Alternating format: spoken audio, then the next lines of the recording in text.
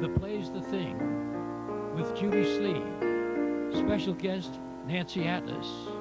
And now, here's Judy. Love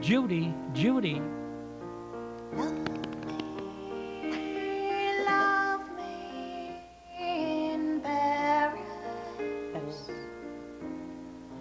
Love me in London. Well, hello again, and that sounds like I just came back from heaven. Well, I feel like I'm in heaven right now. I am Nancy Atlas. All right, that's the best As a lead-in guest. I've ever heard. I don't know how we could top that. I don't know. Well, I'm so happy that you could come and spend this half hour with us, and because you are such an interesting person, you have a lovely voice and all, and tell us, how did you get here, by plane, train, or bus? Or automobile, yeah. Actually, I have lived out on the East End now year-round for about 14 years. But prior to that, my parents used to go camping at Heather Hills. So from the time I was conceived, we would spend summers out in Heather Hills. I have 2 older brothers and an older sister. And around when I was 7, my father was an engineer for Grumman, but his real passion is fishing. And so when I was about 7, they bought a house out in Lazy Point, and we've summered out here from the time 7. And then I finished college, and I knew this is where I wanted to live. And So. Growing up eating fish, you must be very healthy. Healthy, and I'm a bit, I must admit, I must come clean, I'm a bit of a fish snob, because when your father catches, and my mom's quite a proclaimed fisherman and bay woman herself. She can dig a clam. I don't want to, get a fight between the two of them, but she's pretty good too. I always tell this story. A good friend of mine got married in Zermatt, Switzerland once, and we were at this 5-star hotel, and it was, top of the top, Matterhorn outside, and they had, for the first course, a lobster, half a lobster tail, 3 scallops, and 2 shrimps, and I kind of cut into one. Now we're in Switzerland, right?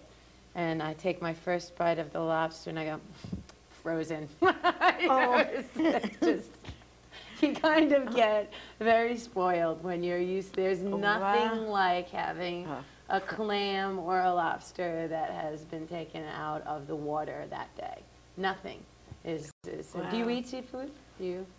I love seafood, but I hate to cook it. It smells up the whole place, whole house. So what do you do? Do you? Every time I eat out, I always order fish. Okay, that's good. Yes. You talked about your mother. I met your mother before I met you. Oh, really? When you performed at Guildhall, Yeah. she was sitting beside me, and after the show, she said, "Oh, that's my daughter." Will you buy 3 CDs? Come to the back with me. She's hard, man. She's a toughie. Yes, that's how I got to know you, and then I asked if you could give me your number, and I could call you to come on this show. Yes, well. So it took all this time because you were busy doing The album. Yes, so tell us about the album. But I loved your messages. They were always Yes. very kind and sweet, and no one has a better accent than you. So wow. you can call my phone anytime you want. Just wish me a nice day, because in the heat of summer, what exactly is your accent? Hungarian. It's Hungarian. I'm Czechoslovakian, actually. You're kidding. No. You're a Slezak neighbor. and Viprek are my... Slezak. Yeah. Walter and Erica. Yeah. Do you know them? I believe I do. Really? Yes. There is, I go to North Sea, and I go to some friends that I know, and I pass a house, this big letter, Slezak. Mm. And now the house is for sale. And I always wanted to knock on the door and ask them if they are related to Erica or Walter. We have, Viprek is my father's name, so I'm Czech, half Czech, Irish, and French. Boy, that's a mix, huh? It's a good mix. the best mix there is, in my opinion. I don't have any choice on that. You come out as what you come out. But well, you have yeah. such a lovely attitude about you, and I love Thank your you. speaking voice, and you're all just a natural beauty. Oh, wow. Gosh. I'm going to get you to just be my little, like, voice message on my... Well, you know, I think... thank you very much for saying that. That's a lovely compliment. But I've been doing this for quite some time now, performing out on the East End. And I think there's a few things, a few reasons why people come to our shows. The first one that I truly believe is that because we embrace mistakes as a band, and that we're a real family. I have Johnny Blood on lead guitar, Richard Roche on drums, Brett King on bass, and Neil Surreal on the keyboards. I have to find out what heritage Surreal is, where exactly that name comes from. But I wouldn't be surprised if it's like a planet, a different planet or something. But and you know, Judy, the best thing that I can say is that we laugh so much off stage and care about each other. And I think that that transcends when we have shows to the audience. You know, somebody said to me very early on when I was putting a band together, they said, choose wisely, because there's two thoughts. One is that you can pick the best musicians in the world, but they might not necessarily be the nicest person, or you can get the people that you connect with. And in my case, I lucked out because I have incredible musicians that are also very, very kind. But I could never imagine somebody being in my band that I didn't get along with, or that had a real big attitude or something like that. So when you say those very, very kind things to me, I immediately think of my family on stage, because I couldn't be that calm and relaxed if I didn't have them behind me kind of perpetuating that, you know, that calmness. So that doesn't surprise me that it's coming from you, because you look so real. You don't look complicated at all. Well, I think that certain people want fame and success and have an ambition for that. And then I think that there's people that do what they do because they love it, and Yes. and the success comes to them. And I would definitely categorize myself in the second. I don't, this will not go well with some people, but I don't really have desire to be famous and, you know, be recognized, but I do what I love. And I think that people have followed our band and what I do because of that. And I would hope that that comes across. It does. Yeah. I love writing songs. And that's Yeah. first. And on your album, are all your original songs? Every one of them. This is our third album. It was co-produced with Cynthia Daniels, who has an enormous body of work. We were so lucky that she came onto this project, and I had met her through, she mastered our second CD, Swagger, and then when it came time to do this album, I kind of went out on a limb and just, I wasn't sure if I really didn't think she would do it, because she's done people like Shaka Khan, and she's done the producers in New York City, and she has the list that's this long. And it was one of those times in your life that you literally have to say, well, what's the worst thing that can happen here? And the worst thing that can happen is I'll ask her and she'll say no. No, that's right. But is that any worse than not asking, you know? And I think that stops a lot of people sometimes. Oh, yes, absolutely. Yes. But you have to just You really have to think go. of it if that you way. don't go for it, if you don't try it, Yeah. then I think most people feel that way. And then all their life they say, oh, why didn't I do this? Right. Oh, why didn't Right. I do that? But that's embracing the failure. That's accepting the failure, and as a performer, that's a really big part of it, I think. Because it is really wonderful to hear nice things said about you, but I don't know if people realize that to get those nice things, you also have to go through a myriad of people coming up to you and saying not nice things, and articles being written about you that may not be exactly what you want, or hearing things through people that you don't even know, and stories. Like, I can't really imagine what it must be like to be truly famous. I don't know if that's would be a really great thing. I really have respect for people that deal with it, like Alec Baldwin, and it's Yes, everybody that come up to approaches you in the middle. Imagine your best friend is just divorced her husband, and she's having breakfast with you and crying, and you're at the crucial point of the conversation, and then somebody comes up to you and asks you for something. That must be very hard. Yes. You know, not only for you, but your friends and stuff. So, you know, I've always joked that I knew that things were getting a little bit bigger for me when someone recognized me at the local dump as I was stealing a chair. Hey, Nancy, Alice, are things going good for you, you know? But, you know, if you can find something you love in this life, you're blessed. So that's how I kind of put it. I love what I do. I'm thankful for it. I get writer's block. I go through rough times, and I try. Now, I know that you're a singer, so I think that you'll appreciate. Who, me, a singer? Is Yes. that what you just said? Yes. Well, I was just going to say that all these things that you talked about, projects that you have to go for it. All my life, I felt like that block that people were going to say no, and I didn't like that. And I had to come to this age to really go for everything that I have. Yeah. I'm putting it out. I have a children's book. I have a couple of plays. I have That's great. stories and everything, and I had all these roadblocks that I have allowed to stop me getting forward. Right. And now I said, what have I got to lose?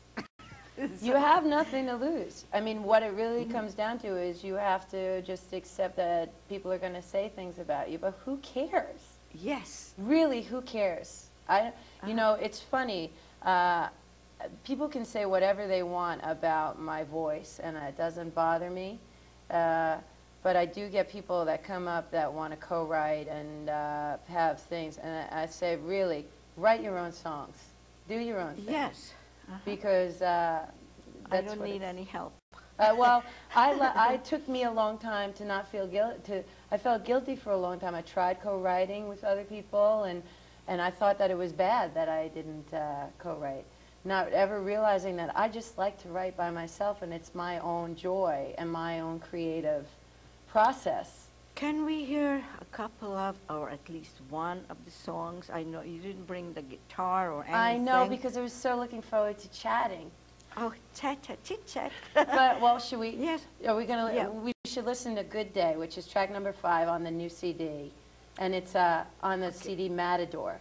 And this is about having a good day. We've gone through some rough winters here in New York. This is about remembering about what is important. I think we should have a little dance. Oh, I would love to dance. You want to have a little oh, dance? I'm a natural Fantastic. dancer. Because this is LTV, baby. Anything goes. Yes. So can we hear that, Neil, our Here it comes. producer? That's Neil Surreal, and that's Richard Rush on the drums right now. All right, here we go.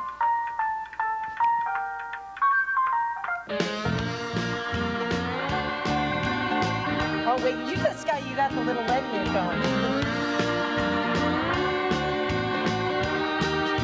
Uh-oh, watch out, her arms are going Yeah, out. good day for me is full tank of gas, or doing my laundry and finding some cash. Dancer. In the back of my favorite jeans. Yeah, good day for me is a warm cup of Joe and taking the time to drink it down. We get a little. No interruptions, please. You like the chorus line? And a good day. Well, it just might be today. We could go to Vegas. Hey, listen, keep my number because, you know, it gets mean out here after October. See that all I need is just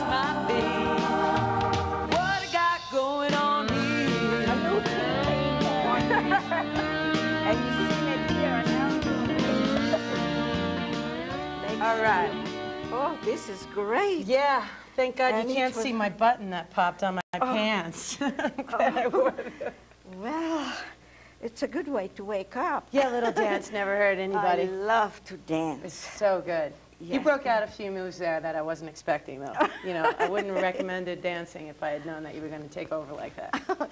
Well, well, sometimes I show off. Well, that's a good thing. I understand. When all else fails, you know, break out the dancing shoes. Yes. And have you noticed this beautiful shirt I'm wearing? Is that from New Orleans? No, actually, it's quite old, but I saved it. Did you wear it special for today? Yes, It is beautiful. yes. It is beautiful. It's I take it out of the mothballs every once in a while. and the mothballs appreciate it. My mother had wages of war with the moths Really? out here. Oh yeah, yeah, yeah. It gets ugly. She kind of gets on goggles, and you know, they just take over. I don't know what it is. How do you prevent them aside from the mothballs? Well, all I know is that one time my daughter came to visit me, and she said, "Oh, Mom, the whole place smells of mothballs." Well, maybe you start losing that. That's okay. Just think of it. That's not mothballs. That's my peppermint candle. So, Nancy, tell me, where have you performed? We have performed a lot of different places. We are currently, with this album, trying to get on the road for the fall. And I believe that that's going to happen because the response so far has been great. If the people are looking to buy the CD, Matador, it's on sale at Long Island Sound in both Southampton and East Hampton. And they can always get it on our website, which is nancyatlas.com. But getting back to your question, we have performed in New York City at various places. We're actually playing the Bowery Ballroom in June, and we just played the Rodeo Bar 2 nights ago, which is why my hair looks like it does. I'm still recovering from that show. And we've played down in Florida at Sloppy Joe's. We've played the Kentucky Derby on Kentucky Derby Eve in Louisville. My son is going there for the Kentucky Derby. He's in sports. Oh, nice. Yes. He doesn't ride horses, does he? No, Okay. he works with Bob Costas. Oh, all right. You have a very theatrical-based family, don't you? Yes. And what does your daughter do? Well, my daughter's a nurse. Okay, but she goes out with a sound engineer. Yeah. So she's still his tied name into is the... Robert Fraza, F-R-A-Z-Z. I don't know if you ever heard Is this close to Hungarian? Are we approving of this match? No, oh, no, it's not the Hungarian at all. I don't even know what he is. Okay, but he's a nice boy. And my son's wife used to be a singer, and she cut a couple of CDs. Wow. But she decided there's too much work, so she... Yeah, it is an interesting profession. I never planned on being a singer. I didn't really start singing until I was 21 and started writing the songs, and then I just started performing them out and with no real thoughts of being a So singer. you said you sang at the Kentucky Derby? Yeah, the night before, Kentucky Derby Eve, we played the Phoenix Hill Inn. When? This in year? Last year. Oh, last year. Yes. Oh, if you would have done it this year, you could have met my son. I just got married. There's no... No, he's married. I'm just saying that. Yeah, we played Kentucky Derby, and we had come up from Nashville. We were playing in Nashville for 2 nights. We were on tour last year, and I had a bout of food sickness, food poisoning, and this was our biggest gig of the entire tour. And when I tell you I was sick, and we had to drive in like 95-degree weather in my van with no air conditioning, and I learned something that day, and that is that women will pull over when you are getting sick, but men will not. They will hand you a bag. Oh my gosh. Oh my gosh. I know, really great conversation that everyone really wants to know about, but that's an interesting part about being a performer. People don't think about it. But the show must go on. The show must go on, always. And we very rarely cancel a gig. I've played, the hardest thing to perform with me isn't really even a sore throat, it's a fever. Because we get so riled up and you're acting off of the crowd. And for those people that haven't seen our band, we're like an Americana rock and roll band, and we also have some slower stuff that we play at Guildhall. I love those shows, the acoustic shows. We're going to have one in September this year. We're playing, I think, the September 16th. And also you were at Stephen Talkhouse. Yes, we play all the big weekends on Stephen Talkhouse. Always. For the last 7 years, we played Memorial Day, 4th of July, and Labor Day, and then there's 2 or 3 sprinkled in. So Peter Hunterkamp has been an amazing advocate of our band. I call him our guardian angel. He has opened so many doors and been incredibly supportive of what we do. And I think that another thing people don't realize is that they can be a part of it too by coming down, because live music, it's a very strange time right now for live music. People are not going out as much as they used to. I mean, it's just starting to swing back up again. But I think from 9/11 and the economy and everything, there was a period where it was not, you know, the arts always take the hit when things kind of. And especially now with the gas prices. Yeah, well, but it is changing. I mean, at our release party, we sold out. It's hundreds of people down there. That was an amazing night. That made me feel pretty amazing, having the community came out. It was. And have you done anything with LTV? Well, I have been a very big supporter of LTV. I've been coming here trying to do interviews for years, since I was 25, 26. And, you know, I think it's great what they do in the community, and hope that they keep doing it. So we're just kind of getting ready for summer at this point and looking forward to another great year. But I feel really great right now, because the album took about a year to create and 4 years to write. So, wow. Yeah. It's Seems a big like journey. You just did it. You just came out of Of course, it always seems like that. It always seems like it's overnight, and it always seems like it just happened. But there are tons of nights when there's 10 people in the audience, and then the next night you can play and there's 300. You never know. But the experience and the process. That's why I never envied these kids that make it, that are like 19 and 20, that have to go out in front of 10,000 people and perform. Because there's something that you learn playing 200 shows a year, or whatever the final number is that we have at the end of the day, that makes you road ready. And that just comes with experience. And it once again transcends into the audience responding to you, because it is a play. You know, you're working through parts, you're watching, there's interaction. Yes, you know, and there's a definite performance value to it. My band always jokes that we never have had a set list. Because I always have the set list in front of me for the night, and I have never once stuck to a set list, I don't think, ever.